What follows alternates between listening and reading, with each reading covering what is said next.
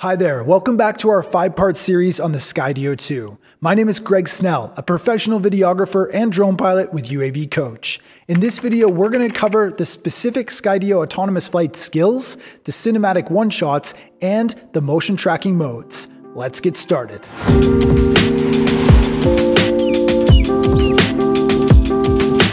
So the Skydio autonomous flight modes are known as skills, and I think you're probably going to recognize a few of them. I must also say right off the bat that the obstacle avoidance and motion tracking is impressive. So let's go over a quick rundown of the individual skills that you can perform with your Skydio 2.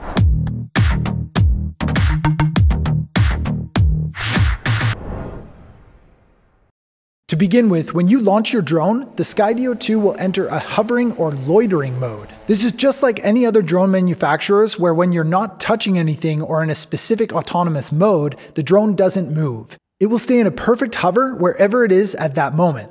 However, this is not what the Skydio hover skill is. The hover skill is a little more intricate. Once you've initiated this through the app, the skill sets the drone in a fixed position, but you still have the ability to select and track a subject. While tracking a subject in the hover mode, the Skydio 2 will remain in a fixed position but rotate to keep that subject in the frame.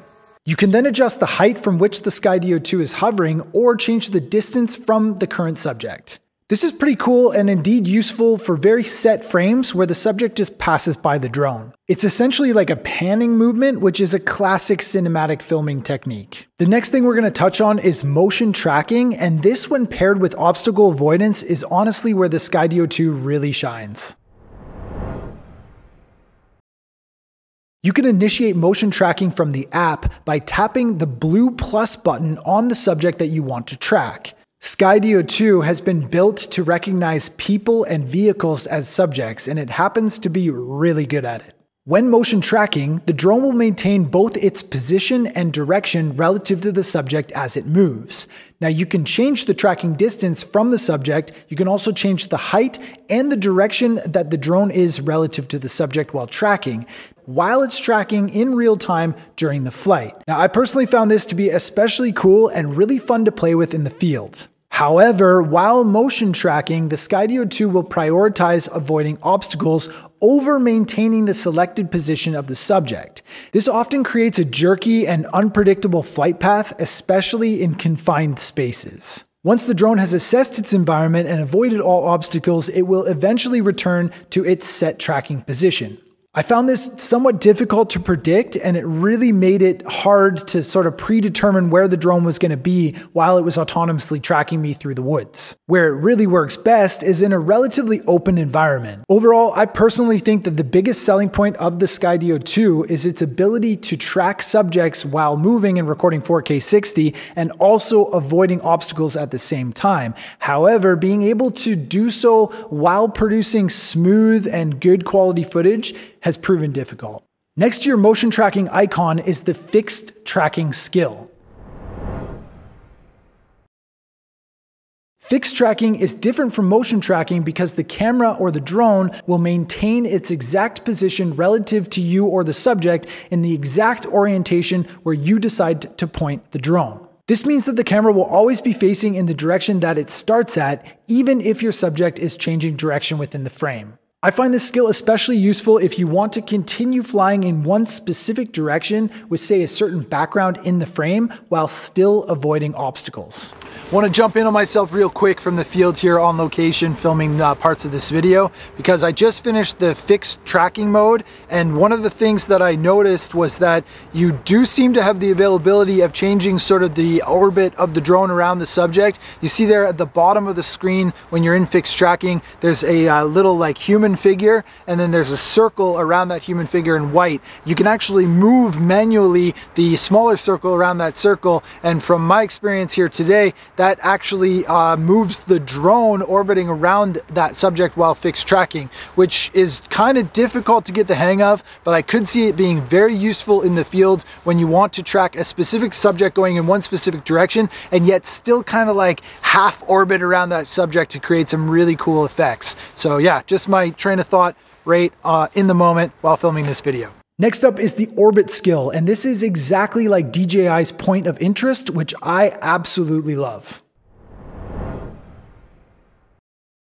I was especially impressed with the Skydio 2's orbiting mode because it was able to successfully avoid objects that were clearly set within its orbiting path. While in the orbit skill, the Skydio 2 will circle around the subject from a set distance at a constant rate and direction. Just like with the other skills and with the cinematic one-shot modes, which we'll cover in a moment, you can change the speed of the skill as well as the height and the distance from the subject. The fact that this little drone can maneuver around those giant obstacles while still tracking me and performing the orbit skill while recording 4K 60 video is pretty incredible. I could see this skill being extremely useful in the field, allowing the creator to capture some absolutely stunning footage while not having to worry about where the drone is or about it crashing into something along its route. Next up is the cable cam skill. The cable cam skill is where you set a pre-planned flight path. This is very similar to DJI waypoints, which you may be familiar with. Once the skill has been selected on the app, you can pilot the drone to its first position known as position A, and you set the coordinates plus the camera angle you would like to start from.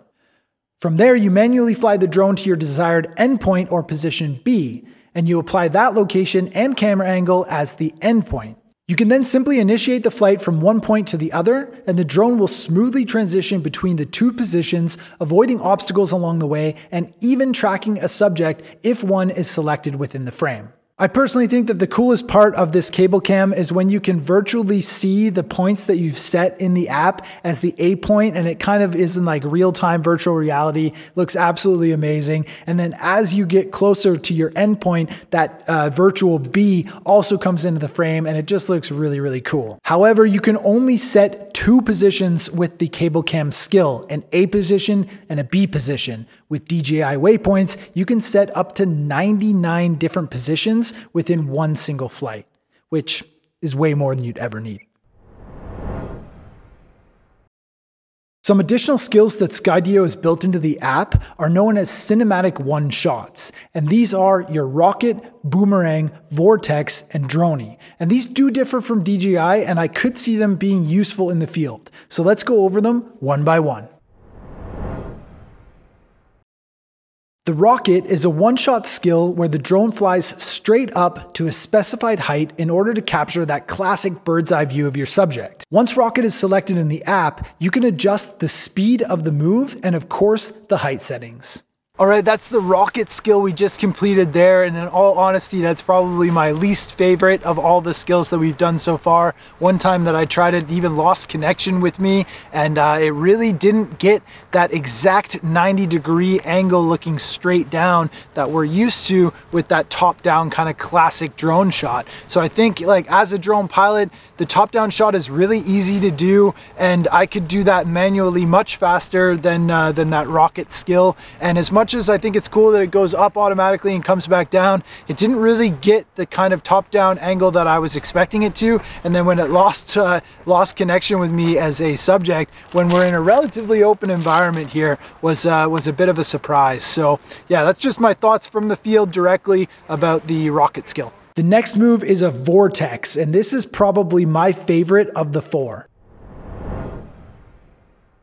When selected, the vortex will begin close to the subject and then fly upwards and away while rotating or orbiting around the subject. There are three different styles of vortex that you can choose from: a disc, a corkscrew, or a tornado. All of these three moves control the distance and shape of the spiral movement around your subject. However, you can also then control the direction and speed or intensity of the skill. This is especially somewhat funny because the two options are mild or extreme. The vortex skill is, in my opinion, a more intense version of the orbit skill, both of which are relatively difficult to control manually. Hence, this skill and the orbit skill being extremely useful in the field to get those sweeping cinematic looking shots. My personal tip here would be to disable the height floor so that you can fly really close to the ground, and this really creates a very dynamic, cinematic, powerful looking scene.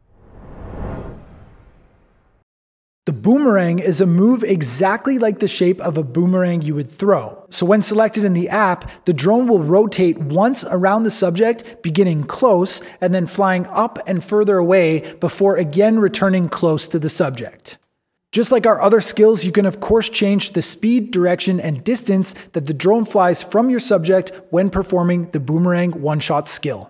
And that is the boomerang complete here in the field on location. I wanted to jump in on myself real quick because I don't really see that one being that useful. Kind of like the rocket, I think that it's cool that it's built in and you can play with it in the field, but when it comes to getting like sort of cinematic, smooth, really cool looking footage while on assignment for a client in a film, I wouldn't be using that boomerang function. Now, you did see it just missed that tree behind me, which was really cool while still tracking me, the subject. So I was definitely surprised by that, and another example of how good the obstacle avoidance is of the Skydio 2 while tracking a subject and recording 4K 60 at the same time.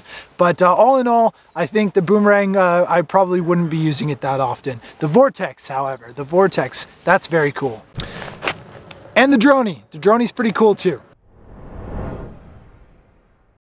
Finally, we have the Dronie, and this has become kind of a household name for drone pilots because it is a move that everybody likes to do and it's relatively popular. However, funny enough, it's actually relatively difficult to do this when you're flying manually. I'm sure you've tried before when you've got full control on a remote controller and you're trying to fly up and out away from your subject at a constant rate while keeping yourself or the subject in the center of the frame. That is surprisingly relatively difficult to do. The Dronie skill from Skydio's cinematic one-shots solves this problem for you by doing it automatically. Again, the Skydio tracking is so good that you can 100% trust it to do this move well, especially in an open environment. You can also, of course, control the speed, height, and distance that the Dronie will be performed. Alright, and there we have it. That is a quick rundown of some of the Skydio 2 skills, which include the amazing subject tracking as well as the obstacle avoidance, and then its built-in cinematic one-shots, which are pretty cool. I mean, as I said at the beginning of this video, you're probably going to recognize a few of these skills like the orbiting mode and the cable cam, but some of them are new and very useful, including the rocket and the Dronie and the Vortex especially, which is really cool. So it's been fun to test these out, and I think my closing arguments here as a professional drone pilot are that this drone would be extremely useful in the field for subject tracking of a moving object where it's potentially you yourself as the content creator and you can't be controlling the drone at the same time. Or if you're afraid of the drone, hitting something, or it needs to have that obstacle avoidance while tracking that subject, because the obstacle avoidance of this drone is absolutely fantastic, and it does take priority over subject tracking, which can make it a bit more difficult to get smooth cinematic shots. But I've noticed that if you're in more or less a wide open environment, it does a really good job of holding the subject and being able to track it during whatever skill or movement you are doing. Now in these tighter, more confined spaces, it's definitely a little bit more jerky, but it still definitely doesn't hit anything, which is huge. So as long as you kind of get to practice with the drone and you give it a bit more time, you'll learn how it reacts and kind of the way that the software is built to avoid these obstacles while still tracking you. And I think just more practice, the better you'll get at it, and then you can edit that footage in a way that still makes it look great. But that's it for us here in our second video of this 5-part series, so be sure to check out the rest of the videos linked in the description below. And from everybody here at the UAV Coach team, we're wishing you blue skies and safe flying.